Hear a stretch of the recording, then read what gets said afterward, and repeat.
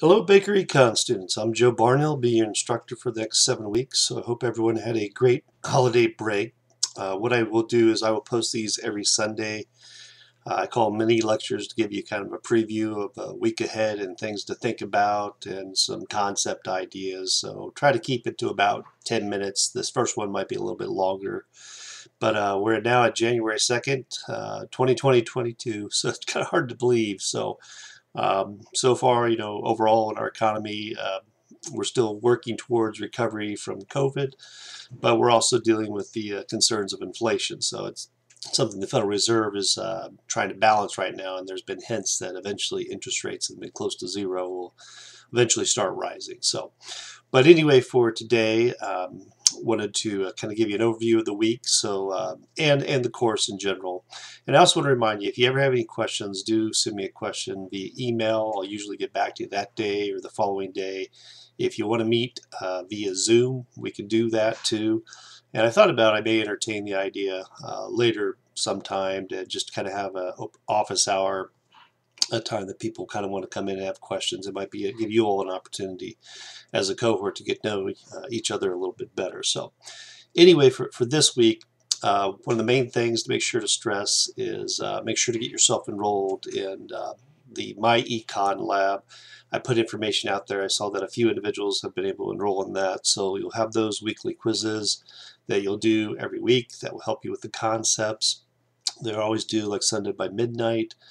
You have multiple attempts on them, so I'd suggest starting earlier in the week, the better, to give you more time to get the full points on those. You'll also have your weekly readings.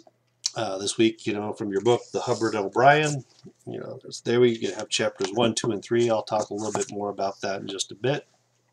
And then we have with that, the forum discussions, so I do encourage you to jump in there early. You need to make an initial post by Thursday before midnight, and then follow up to at least 2 of your peers by Sunday at midnight. Make sure to follow the prompt directions and the rubric, and be respectful with your responses to all your cohort colleagues.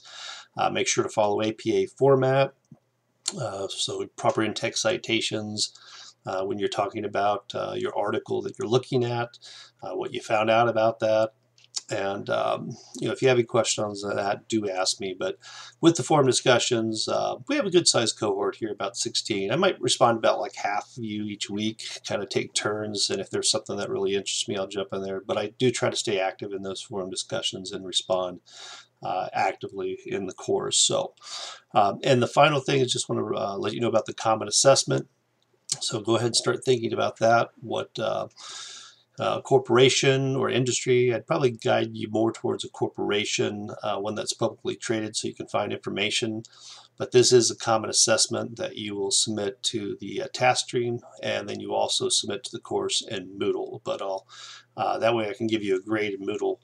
I put it out there as an assignment, so make sure to submit to both, and I'll talk more about those when we get to that point in the course. So anyway, some things that I want to go over, some concepts for this week for your readings in chapters 1, 2, and 3.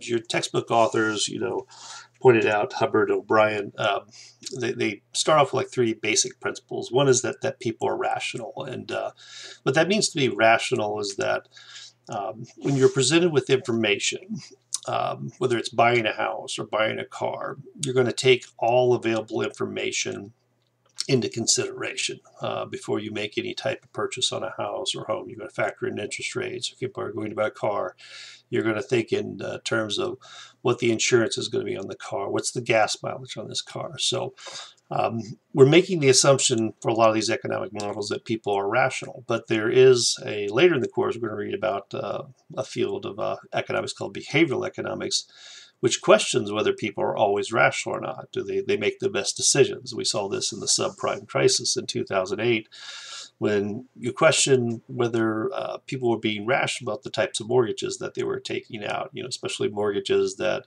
you would never actually pay back principal. But at that time, even mainstream economists would argue that presented with the information they had, their expectations about the future, that they were making rational choices.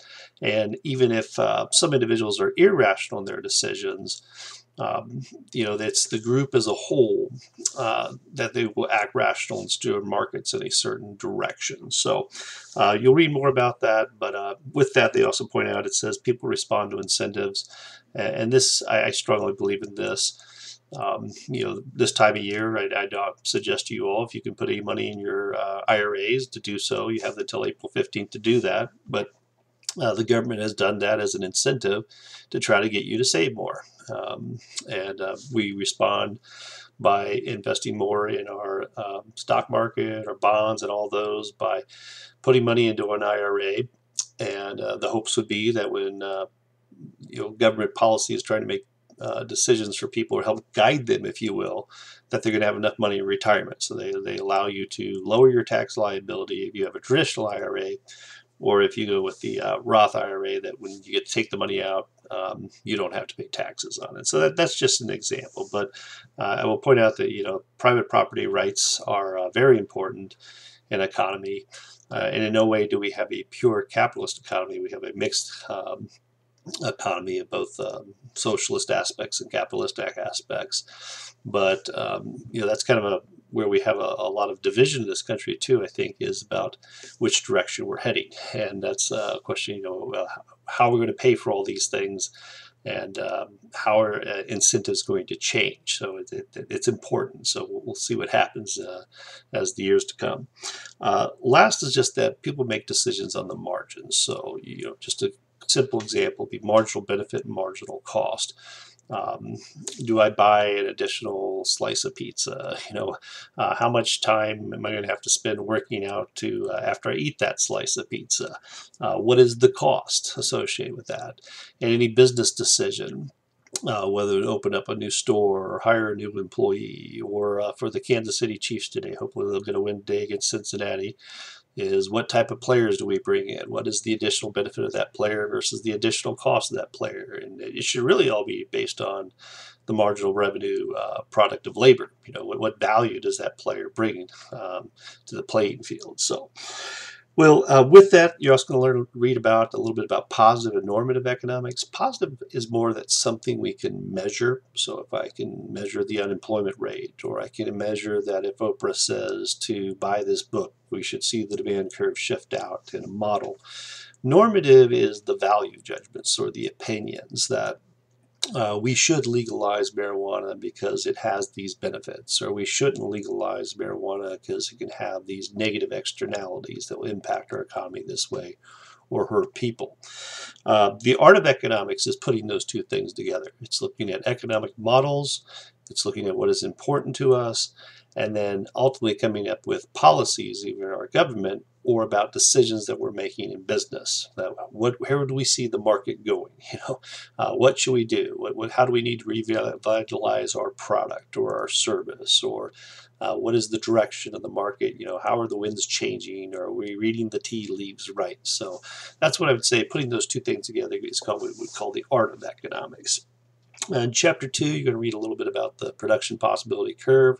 We'll retouch this again later in the course with looking at the concepts of comparative advantage and the importance of trade. We've kind of seen that with the supply side, well, I say supply chain distribution and the disruptions it's had. I remember having to buy a dishwasher about 4 months ago, and how difficult it was because they said that all the dishwashers are sitting on a ship somewhere. So it's presents some interesting challenges, but we are truly a global economy today, and we depend on trade with other countries, and in no way would we be able to enjoy the amount of goods and services that we had today if we were a closed economy. So most economists are very much in favor of trade, and they like to limit the idea of having tariffs or quotas or any types of taxes that would limit that trade. The last chapter, Chapter 3, you can get into more about supply and demand analysis.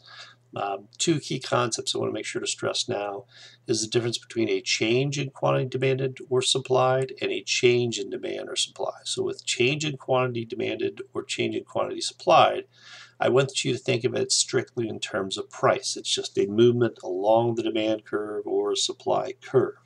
So if the price of a soda goes from $1 to $1.50, you're simply going to move along that demand curve. A change in demand or a change in supply are factors other than price. So this is what's going to shift the curve out, or it's going to shift the curve in.